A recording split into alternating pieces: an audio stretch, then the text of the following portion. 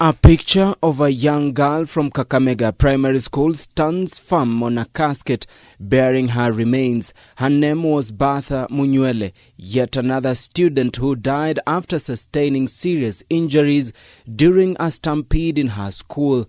Her parents, devastated by her demise, pray that they can gather the strength to overcome the pain of losing their loving daughter. Wakati walimaliza kutoa wale walikuwa wamekufa wakapeleka mochari, wakasema sasa wazazi ingieni muone watoto wenu. Wakati niliingia hapo sikuona mtoto wangu. Nikauliza, sijaona mtoto wangu, ako wapi? Wakaniambia kama hujaona mtoto wako enda mochari. Messages zikawa zinakuja kwa simu sana. Kafika mahali pikipiki pia ikaanza kunisumbua, so nikatoa simu nikaangalia, tayari messages zilikuwa zinaanza kuonyesha kwamba mtoto wangu hakuwa hai. The late Bertha being but one of the 15 pupils from Kakamega Primary School who died during the stampede.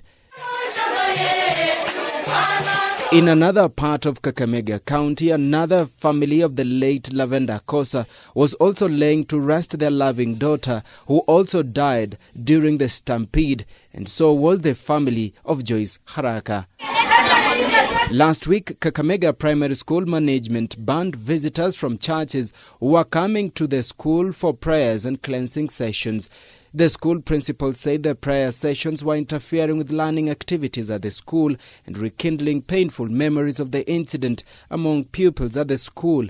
The DCI said to be collecting evidence and statements from some of the pupils who survived the incident in an effort to unravel what transpired, resulting in the stampede, even as parents and guardians continue to await the outcome of the investigations. Dennis Matara, K24 Newscat.